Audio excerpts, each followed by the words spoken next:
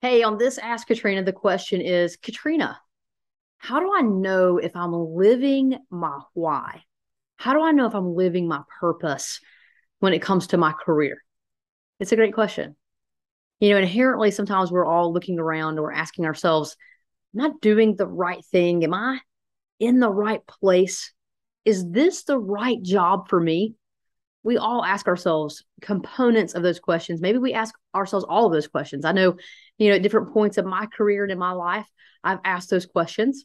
And so it's common. So if you're asking that, again, I will always tell you on these Ask Katrinas in particular, the reason why I'm doing these videos is because these questions are so common and I get them so often that I want you to know that if you're asking yourself that question, you're not alone. It's a common question and there is an answer for it. Okay. So that said, if you're trying to understand, are you living out your why? Are you living out your purpose? Then there are a couple of questions I have to ask back to you. And the answers to these questions will let you get steps closer, or at least will empower you to better understand, are you living your purpose or not? And so the first thing is I would ask you is, what are your gifts? What are you really good at? Right? And if you don't know, if you're sitting there going, oh, I don't know, Katrina, I'm not really good at anything. It's not true. You are.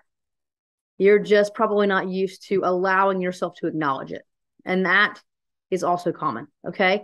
But here's the point, you do have gifts. We all have gifts. We all have things that we're very good at.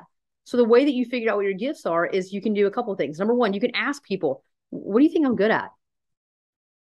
Ask them. They'll tell you, right? You won't tell yourself. You're harder on yourself than you are on other people. So just ask them. They'll tell you. The other thing that you can do is I want you to ask yourself, what do people come and ask for my help with? What am I sort of known for? And you can ask yourself that question just in the world or specifically at work, but what are you known for? Those answers are typically what represents your gifts. And so between getting feedback from other people and asking yourself that question, you'll come up with the answer of what are your gifts? And then the next question I want you to be able to answer is, now that you know what your gifts are you able to actively use them in a way that contributes to the organization that you work for? That will help you understand if you're living your why, because you feel really good. You feel like you're serving when you're able to use your gifts and talents in a way that helps other people. We all do. That's a human thing. And so my gift and talent is talking, right? Hello, teaching, solving problems, identifying problems, boiling them down to the simplest form and giving the simplest answer that we're all like, God, that was a simple answer. Of course, I'm going to go do that. That's my gift. And so I get to use that gift every single day. I love it. And so I know I'm living my purpose.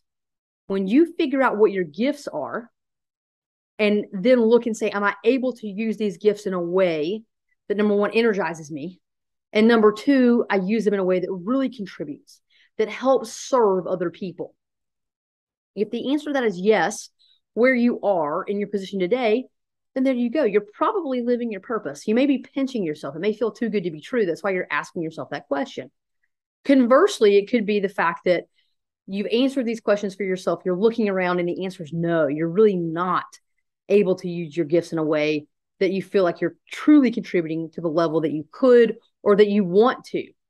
And if that's the answer, then you're probably still living your purpose, but you need to find a way to better live your purpose, to truly live out your why and give your gifts from a perspective of contribution. And so in that instance, now you know what you're looking for in a career move, not a total career. You already have a career, but in a career move, in your next step, in your next position, in your next promotion, now you know what you're looking for. And that clarity is going to drive you to help you step into that role with even more confidence and preparedness. So there you go.